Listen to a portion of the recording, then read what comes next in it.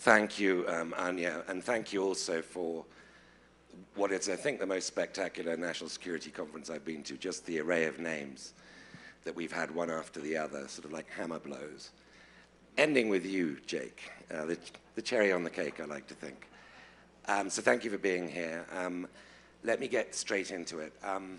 Bill Burns, one of the big names we've had, was yesterday here, and he said very memorably, when he was asked about the Prigozhin failed coup attempt, and Putin's response to this, saying he's a traitor, but then not acting on the implied meaning of that word, traitor, having him to tea, and then sending him off to Belarus.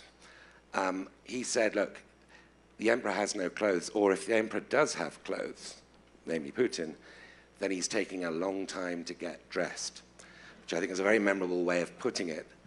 And of course, it was about the exposed fragility of Putin. So my question to you is, how can we assist this fragility along? Is that a goal?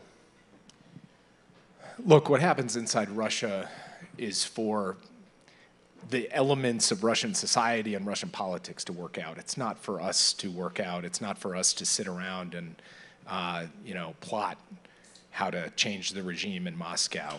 We've made clear that that's not where our efforts lie. Our efforts lie in supporting Ukraine so that it can be as successful on the battlefield as possible. Success for Ukraine on the battlefield obviously reverberates inside Russia. Why did Prigozhin do what he did? He did what he did because he was so unhappy with the course of the war effort in Ukraine. If Putin had been succeeding in Ukraine, you would not have seen Prigozhin running pell-mell down the track towards Moscow. So from our perspective, our job is to provide Ukraine with the tools, capacities, support alongside allies and partners that it needs to be able to continue to be successful and to show to every element of Russian society that Putin's adventure in Ukraine was a misadventure. And that, for us, has to be the prime directive, and that's what we're focused on. I mean, talking about Putin's adventure in Ukraine, one of the nastiest aspects of that adventure has been the Wagner Group, Prigozhin's Wagner Group. Is it now out of play? Is it now out of commission? Do you have any intelligence on that? I mean, to be clear, I don't think anybody knows whether Prigozhin, whether Wagner, whether the Russian Ministry of Defense, whether any particular general, any particular commander. This is all so unsettled and uncertain, and the full implications of what happened with Prigozhin's mutiny have yet to play out. We will see it play out over days, weeks, months, and clearly this is what is preoccupying Putin and the people around him, is what's the next shoe to drop? Where does this all go? Who else was involved? And they are actively trying to work through all of that. So I cannot give you a clear answer about whether the future of Wagner lies here or there. I will say this, at present, Wagner is not fighting in Ukraine.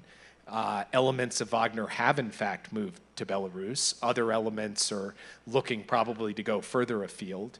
And the loss of Wagner as a fighting force, if that continues, if that persists, does mean that one of the most effective cadres that was responsible for some of the modest progress that Russia made during its last counteroffensive is off the board. So that's going to come at some cost to Russia overall.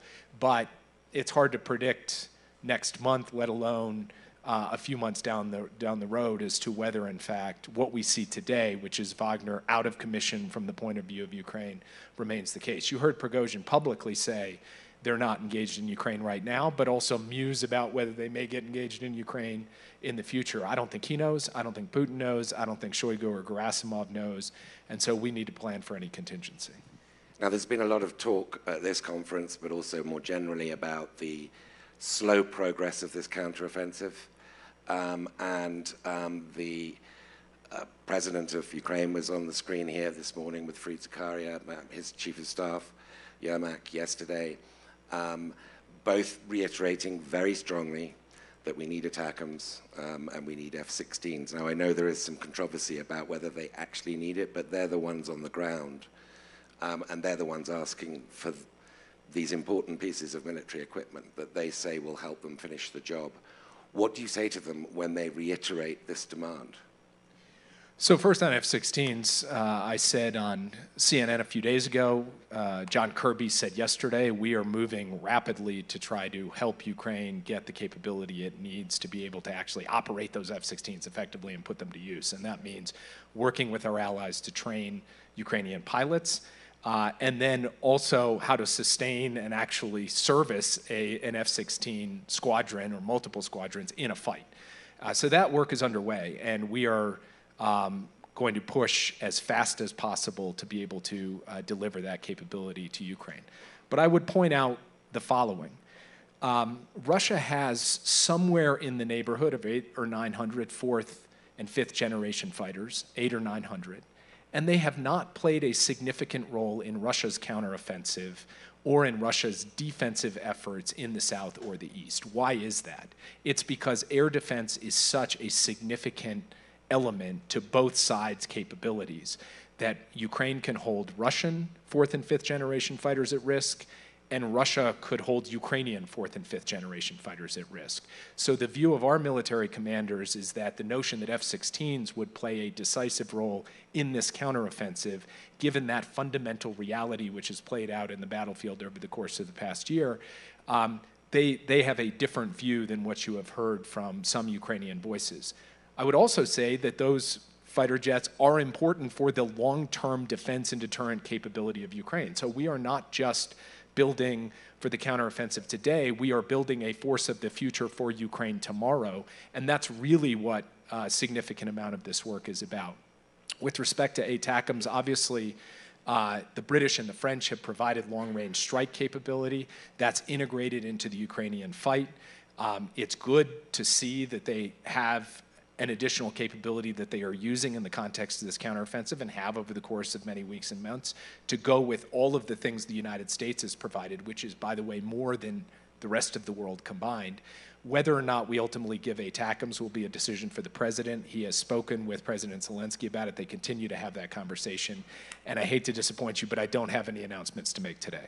Okay, but let me just press you a little bit more on that. I mean, it is fair to say, if you go with the Ukrainian narrative, that we were more cautious earlier in the war about what we gave them, tanks, HIMARS, etc. And then whoever was drawing that red line for Putin, is clearly running out of red ink because the red line keeps retreating. And ATACMS, it's perfectly reasonable for them to push for something, seeing as how you've pushed the red line, or your perception of where Putin's red line is, back gradually.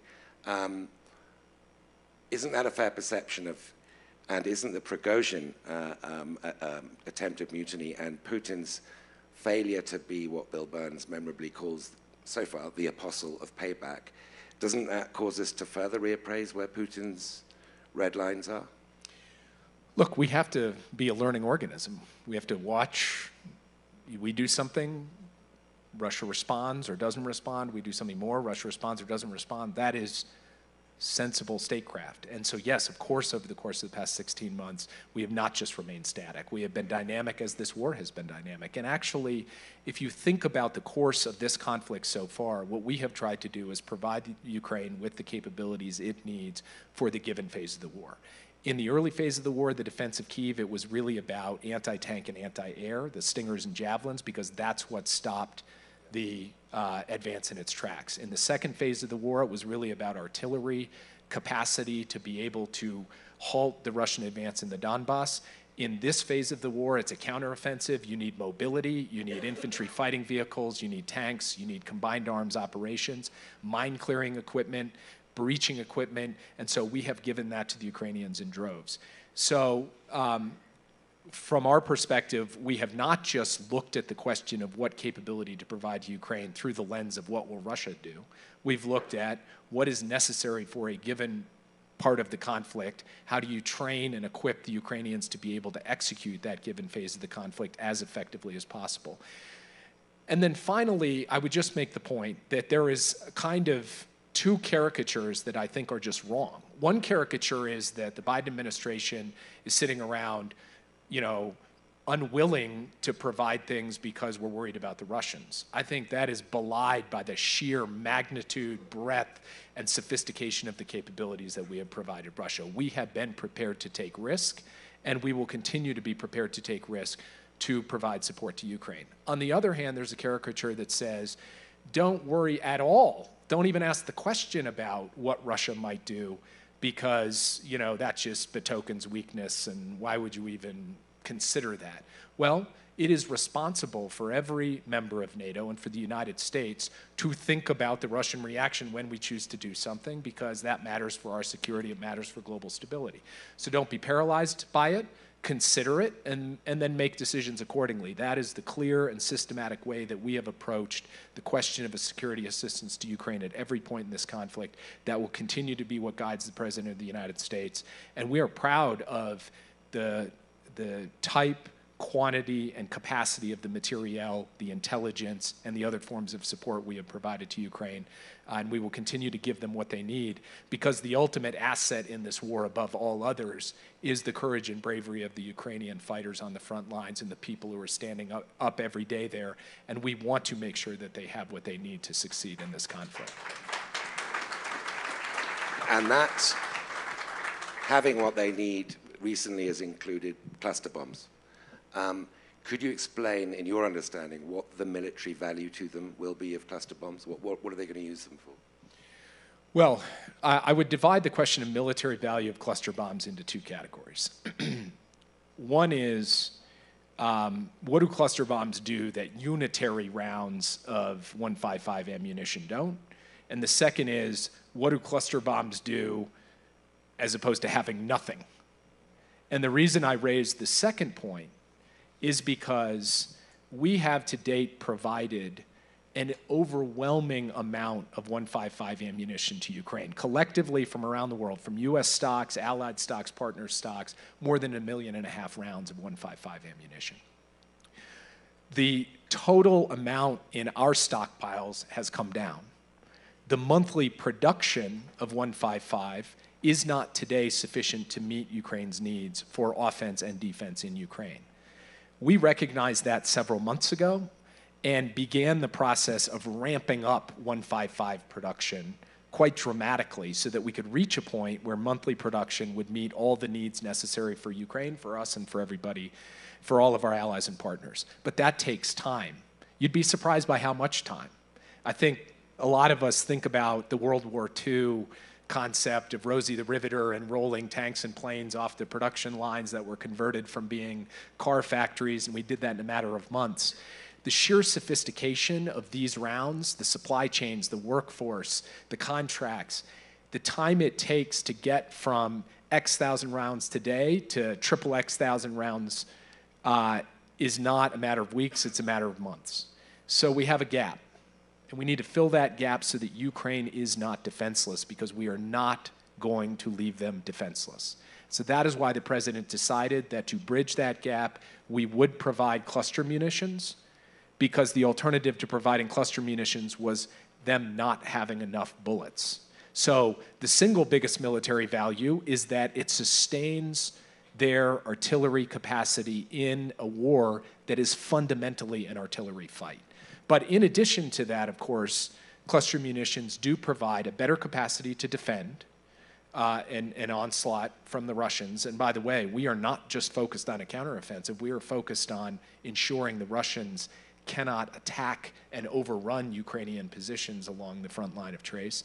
And, of course, it creates more opportunities in a counteroffensive to spread the fire more broadly. And so for that set of reasons, the president ultimately determined, and it was not an easy decision for him, but made the decision that this was something we were going to provide Ukraine, and we have delivered them. They are now using them. Okay, I mean, one of the explanations for why the Ukrainian counteroffensive hasn't, and I'm going to get onto China and other issues in a moment. I just want to press one more question on this. One of the explanations is that they haven't put a majority of their combat brigades into action yet, and they might lack ammunition. So I presume this is part of that calculation. It gives them more ammunition to blast through those very thick minefields and fortifications that Russia has laid over the last winter. Is it your understanding that the real counteroffensive is yet to come? Boy, I cannot say yes to that question, because the real counteroffensive began the day the first Ukrainian hit the line and put their life on the line, and there have already been significant amounts of casualties and deaths of Ukrainian fighters in this counteroffensive. So it is well underway, and it is hard going. And we said it would be hard going because there are these layered defenses and minefields and other obstacles for the Ukrainians to work through. But it is also the case that Ukraine has a substantial amount of combat power that it has not yet committed to the fight. And it is trying to choose its moment to commit that combat power to the fight when it will have the maximum impact on the battlefield. And we are in close consultation with the Ukrainians on the conditions for that, but ultimately that's a decision they will make. And it is at that moment when they make that commitment that we will really see what the likely results of this counteroffensive will be. Now, all wars come to an end, and you have to, it's responsible to think of them. Track 2 is one way of doing it. Richard Haas has recently been doing that with a group of people, and Lavrov. I don't know whether that is significant from your point of view. I guess my real question is it possible to achieve a credible peace, and one that we believe is lasting and would recommend the Ukrainians accept whilst Putin is president of Russia? Well, it's hard to say right now what the conditions would be for a credible peace that would be acceptable to the Russians, because from our perspective, a credible peace requires that the basic principles of the UN Charter be honored. What does the United Nations Charter, which all of us signed up to, including the Russians, say? It says that sovereignty and territorial integrity are sacrosanct. It says you cannot take your neighbor's territory by force and conquest. And from our perspective, that has to be a fundamental principle of a peace between Russia and Ukraine. Can Putin ever accept that at the bargaining table? I cannot answer that question. He's clearly not prepared to accept that proposition today. But from the U.S. perspective, we are going to continue to stand behind that basic principle alongside our allies and partners and alongside Ukraine. And then ultimately, Ukraine will make a decision about when and if it chooses to negotiate, in what conditions, for what outcome, and we will support them in that. In the meantime, it's about putting them in the best possible position on the battlefield so that they are in the best possible position at the bargaining table when they choose to go there. They are, as you say, in an existential fight, which is not what we're all in. We're in a larger battle, a larger principled support of their fight, but they are seeing the whites of Russian eyeballs. So understandably, they do things we might not want them to do. One of which everybody seems to know, but the administration hasn't yet conceded, is Nord Stream 2. Isn't it time, for very understandable reasons, it seems Ukrainians did sabotage that. Isn't it time to concede that that's what happened, for very understandable reasons? Well, as you know, there is an ongoing investigation in multiple countries in Europe. And the last thing that I'm going to do to our allies in Europe is front-run an investigation that they are conducting. We'll let that play out. We'll let them lay out the results of that investigation. And I'm not going to prejudge what that's going to be. Okay, I had to ask. Let's move on to China. It's been a pretty rocky, topsy-turvy year. And the Chinese spy balloon, etc.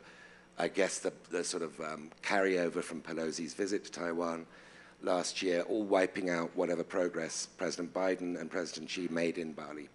That period of the most acute tension seemed to have come to an end when you met with Wang Yi, senior Chinese foreign official, in Vienna in early May for I don't know how many hours of conversations, 12 hours over a 2 or 3 day period, a lot of conversations. What is it about you talking to Wang Yi, because this isn't the first time, that tends to lower the tensions? What passes between you that seems to elude other actors? Well, first, it was about 12 hours or 46 hours or a lot of hours. I mean, it was a lot of hours. First, I do think that there is some value in a channel that is relatively low-key, where there's not press.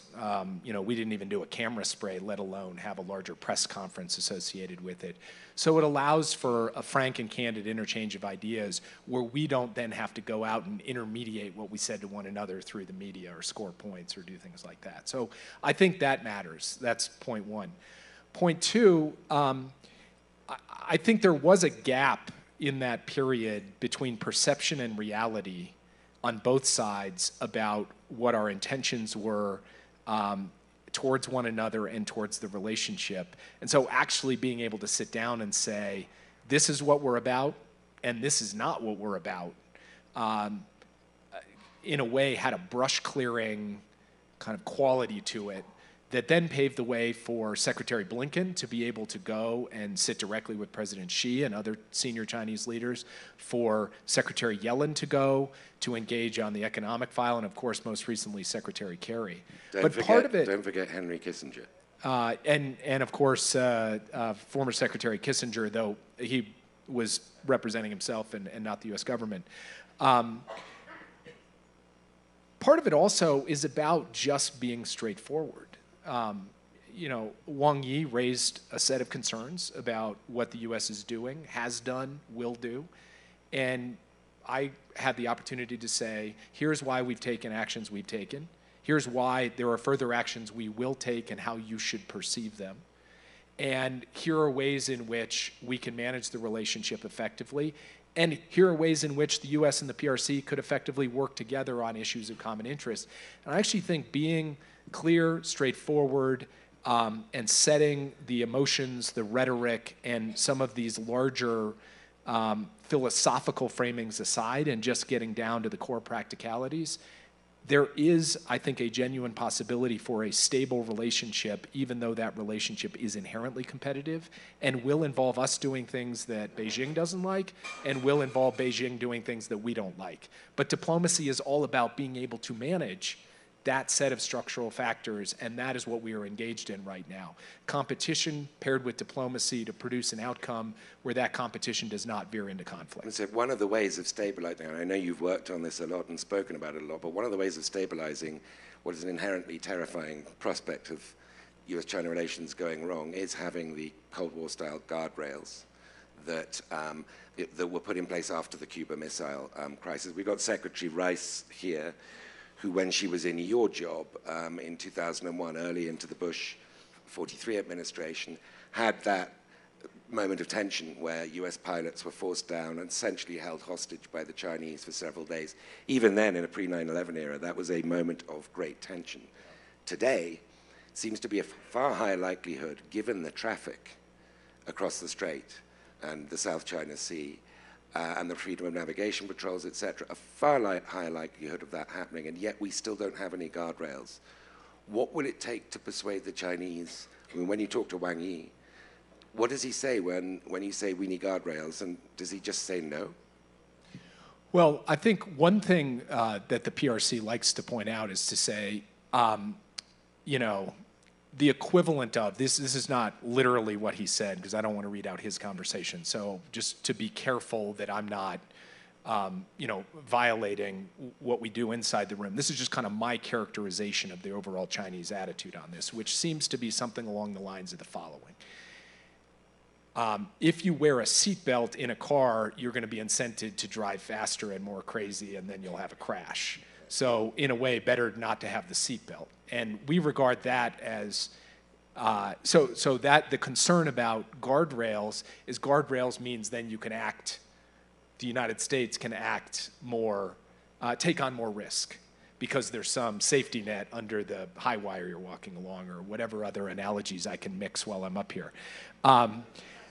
But you understand that's the basic logic of it. And what we have tried to explain is actually the seatbelt is a great analogy, because wearing seatbelts has dramatically lowered the costs and consequences of car accidents, and is an inherently good thing in international relations as it is on the highway down the street. Fundamentally, the United States stands prepared to engage at every level of military-to-military communication to avoid mistake, miscalculation, escalation, and frankly, the PRC does not. And you heard from Admiral Aquilino at this conference yesterday a real-world example of where he's tried to engage his PRC counterparts, PLA counterparts, and has been really unable to do so. And so from our perspective, this is about kind of basic responsibility. We're prepared to step up to our responsibility. We believe the PRC should do the same. The fact that they haven't, I think, is something that they need to answer for. I mean, to just put the Chinese case for a second, they're saying you've sanctioned their defense minister, Li Xiongfu, and that's their pretext. That's their reason for him not meeting Secretary Austin. Wouldn't it be pragmatic, given the larger interests and risks involved, just to say, okay, under our law, or under the Treasury Department's discretion, we sanctioned you. We're going to lift those sanctions because we don't want there to be any reason for you not to have military-to-military guardrails, hotlines, whatever it is that will reduce tension and increase transparency. Shouldn't you consider that? A couple of responses to that. First, at many other levels of the PLA military Ministry of Defense, you have officials on their side who are not sanctioned, who are also not talking to their counterparts. So it raises some questions about the extent to which this is the actual reason. Secondly, many of us in the US government are sanctioned by the Russian government. I'm sanctioned by the Russian government. My colleagues across the national security, the cabinet officials who sit on the National Security Council are all sanctioned by the Russian government. That would not stop us from talking to the Russians if we had to do so for global stability and security. And we think a similar proposition should apply with respect to the PLA or the Ministry of Defense. But they've chosen to take a different course. We regard the basic proposition of high-level communication between our military officials to be as close as there is to a no-brainer in geopolitics. And obviously, Beijing does not agree with that. But I think, again, that's something that Beijing needs to speak to because we stand ready to do our part. So I know that early in the Biden administration, he had a call, one of his calls with President Xi, and you gave the readout, I think, that they had agreed, that President Xi had agreed, that in future talks we would cover strategic stability, which of course is code for nuclear weapons, the most key thing for information exchange between the US and China. That hasn't happened, right? How important is it that it does happen? Vital. If you look right now at what China is doing with respect to the buildup of its nuclear capabilities, as well as a series of quite exotic forms of weaponry that have themselves nuclear capabilities, the need for basic risk reduction, for an understanding of one another's doctrines, intentions, modes of operation is acute. And one thing that I pointed out to my Chinese counterparts over the last 2 years is at various points in the Ukraine crisis, when we've seen nuclear saber-rattling from the Russian side, is we have known how to deal with that because we have decades of muscle memory with the Russians in working on nuclear risk reduction, strategic arms control, basic signaling. We do not have that with China, and that is inherently destabilizing. That is something that we need to generate through intensive dialogue between the US and China. I gave a speech at the Arms Control Association not long ago and basically said the United States here too remains fundamentally available for this dialogue. We hope at some point that the Chinese side will choose to join us in that because, again, this comes down to the basic responsibilities of nuclear powers, and it is a responsibility that we see Beijing not stepping up to right now. I mean, one of the reasons I emphasize in terms of dialogue, you and Wang Yi, is because Secretary Blinken's counterpart, Qin Gong, who in fact when he was China's ambassador to the US sat here with me on this stage this time last year, has not been seen in public for 26 days. Some of the rumors, whether they're credible or not, I don't know, but some of the rumors are fairly sinister about what fate other than sickness might have befallen him. Do you expect to meet him again? We don't know. Literally, we genuinely no don't intelligence know. on this. We don't know. All we know is that Secretary Blinken was meant to meet the foreign minister at the recent ASEAN conference in Indonesia. He ended up meeting with Wang Yi instead because Wang Yi traveled in the foreign minister's stead, and we have no other information. Okay, so I'm going to leave a little bit of time for audience questions, but I want to get into the economic dimension of this relationship. You've given a very sort of landmark speech at Brookings a few weeks ago about the new Washington consensus. So I guess, I mean, this is an important speech. I guess, and it built on the speech you gave last year, where you characterized the restrictions on on our technology exports, and so we got to making equipment, manufacturing equipment, as having a small yard, meaning it's not going to affect the broader trade spectrum, and a high fence. Now, I believe you have understandably been visited by lots of very senior tech leaders, including Pat Gelsinger of Intel, who spoke to us here at this forum a couple of days ago.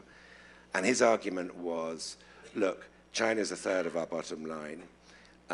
We use that bottom line to fund research and development here in the United States so that we can remain cutting edge. You've been hearing a lot of these arguments, I imagine, that could be summarized as keep that yard small. Have those arguments sort of hit home? How do you respond to them? I responded to them by saying, yeah, we said small yard, high fence. We meant small yard. I agree we have to keep it small. And if you look at the October 7th export controls, we are talking about a very small number of very high-end chips that were covered by that, along with the semiconductor manufacturing equipment you referred to. The vast majority of sales of chips designed by the United States to China has continued unabated. It continues to this day. It continues such that Pat Gelsinger could sit on this stage and say, I'm getting a lot of my revenue from China, because we have not controlled that. The bilateral trade between the United States and China hit an all-time high last year. So from our perspective, continuing to focus on foundational technologies with national security applications inside a small yard, that will be our focus. And we will continue to prove out, I believe, over time, that the vast majority of trade and interchange between the US and China will not be affected by those national security applications. But we also are not going to shy away from the basic proposition that US and allied technology should not be exploited to undermine US and allied security. And so we are going to continue to look at very targeted, very specific restrictions on technology with national security and military applications, and make judgments rigorously, carefully, methodically, and yes, in deep consultation with our private sector. And I had the opportunity to sit with some of the chip CEOs last week. We're not going to do this willy-nilly or pell-mell. We're going to do it very carefully. And that is what I believe we have proven out over the last 2.5 years. That will be how we approach things going forward as well. It is fair to characterize the Chinese as thinking you're playing a zero-sum game here. Qin Gong's successor as ambassador was here on this stage a couple of days ago, and he had a very memorable analogy to, well, this is a swimming competition where we're required to wear outdated swimwear, and you're in Speedos, which is a vivid analogy. And I'm doubtless the Speedos. I'm sorry about that. Yeah, no, but you're not accountable for that analogy. Doubtless the Speedos are made in China, but this is what they believe, right? This is what they believe, and so I guess I'm going to conclude before going to the audience with a sort of larger philosophical question about the end game with China. A lot of Cold War analogies are made, but the difference is, amongst a number of differences, is that we could envisage the collapse of the Soviet Union because it was ideological. We weren't seeking to beat Russia. In the perspective of that time, we were seeking to defeat the ideological competitor. China, is it about China's regime, this competition, or is it just a permanent feature about China's size, that we are going to face an indefinite geopolitical competition with China that has no sort of natural conclusion in the way the Cold War did, or we could imagine it did at the time? I said before I came into government, and I believe that this is actually reflected in President Biden's thinking, his approach on the question of the PRC. We're not aiming towards an end state where at the end of it, it's all just over. We're going to have to live with the People's Republic of China as a feature of the international landscape indefinitely. And we will have to learn to live together as major powers. That is a basic strategic premise of our approach. And so instead of an end state, what we are looking for is to establish a steady state that is fundamentally favorable to the interests and values of the United States and our allies and partners, because we think that is a more stable, prosperous, and secure world. That goes for everything from dealing with the largest peacetime military buildup in human history, which we're contending with from the PRC, to the domination of critical supply chains that create strategic dependencies that we are looking to move away from, to a series of other forms of aggression, coercion, and intimidation that we will not shy away from working with allies to stand up against. We will do all of those things, and at the same time, as we have demonstrated over the course of the past few months, engage in diplomacy to manage the competitive aspects of the relationship, while we also look for areas where the United States and China can work together in service of the interests of our people, the people of the PRC, and the people of the world as a whole. So yes, I think this is going to be a feature of the international landscape out into the future. We recognize that. We are prepared to manage that. And I believe my job as National Security Advisor, with the direction of President Biden, is to try to put the United States in the strongest possible position to manage that relationship effectively, meaning strength at home, strength with allies, and a clarity of purpose on everything from the kinds of rules and norms that are being set, from freedom of navigation to technology ecosystems of trust, to the deployment of capital globally in a way that is transparent and in service of practical problem solving rather than coercion or intimidation. That's what we're working at every day. That's the core of our approach to China. And I will also just say, with respect to the ambassador, it's interesting to hear him cry foul when you look at a series of PRC policies. Outbound investment restrictions, China has them. Export controls, China has them. Cyber-enabled economic espionage, forced technology transfer.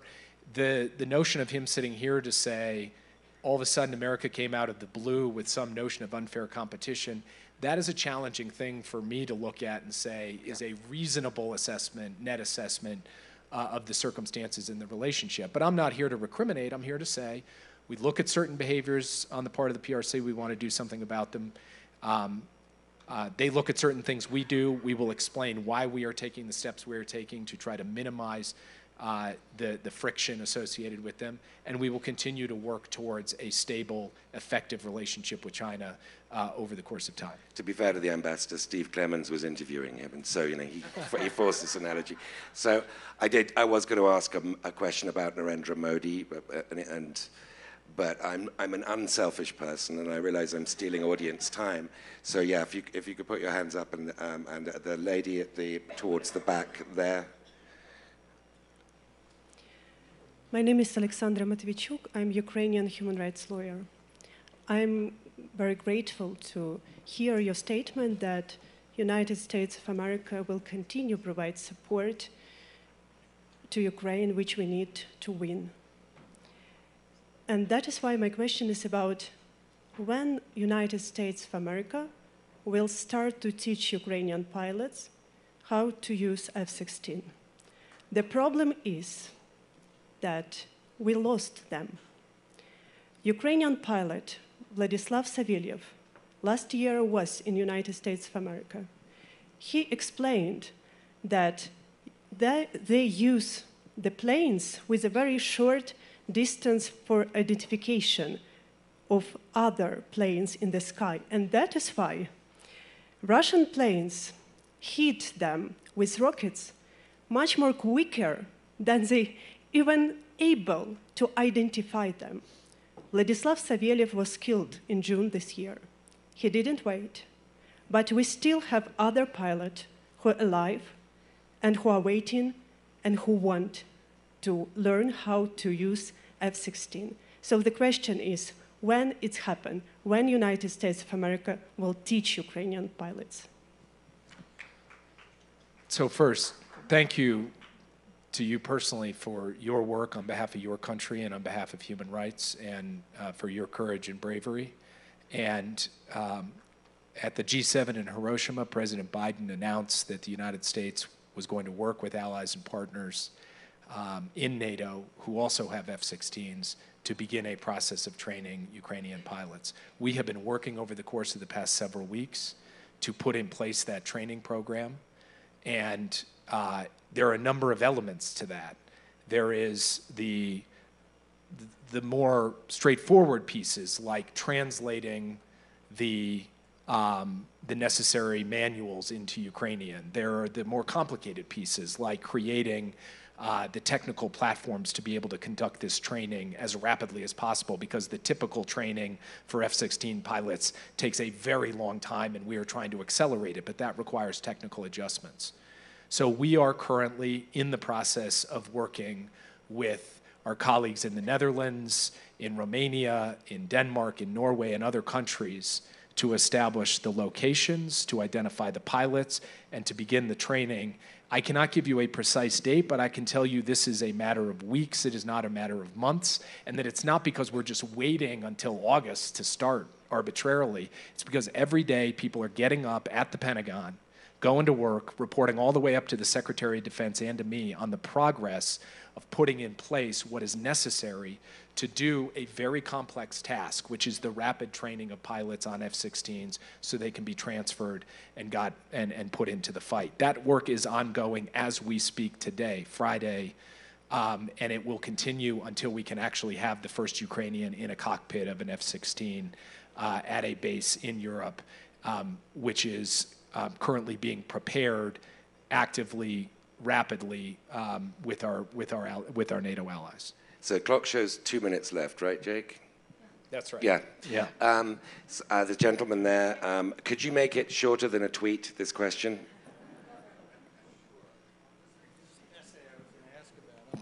Thank you. Stephen Shapiro from the Atlantic Council in Bend. I want to address the production question that you raised and the Rosie the Riveter analogy.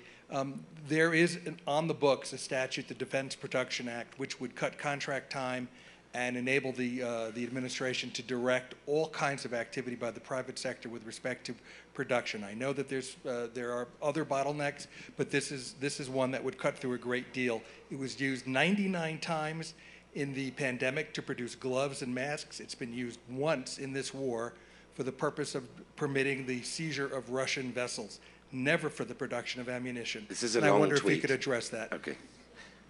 So Thank you. The Secretary of Defense, President of the United States, have indicated we will use any tool and authority, including the Defense Production Act, if it will speed up the production of ammunition. At present, the DPA is not the issue. Issuing a DPA declaration would not, from our perspective, speed up production. If we decided it would or it could, we would use it tomorrow.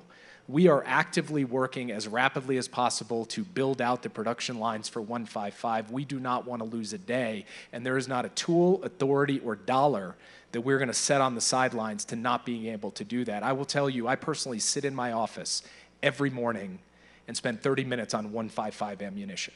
So I get a little passionate about this because the suggestion that we're like leaving something on the shelf to speed this along, to get the Ukrainians the single capability they need more than any other capability, 155, it's not correct. We are trying to do everything we humanly can, and we are looking at a series of tools and authorities to continue to juice it. But the fact is that the challenges that we have in terms of speeding that production lie in things that the Defense Production Act simply can't solve. That being said, I go back and ask the question every day, is there another authority, another use of a tool that could do this? If there were, we would do it. Well, that seems like an appropriate note to end what's been a really wide-ranging, very interesting conversation. Thank you very much, Jake. I enjoyed that.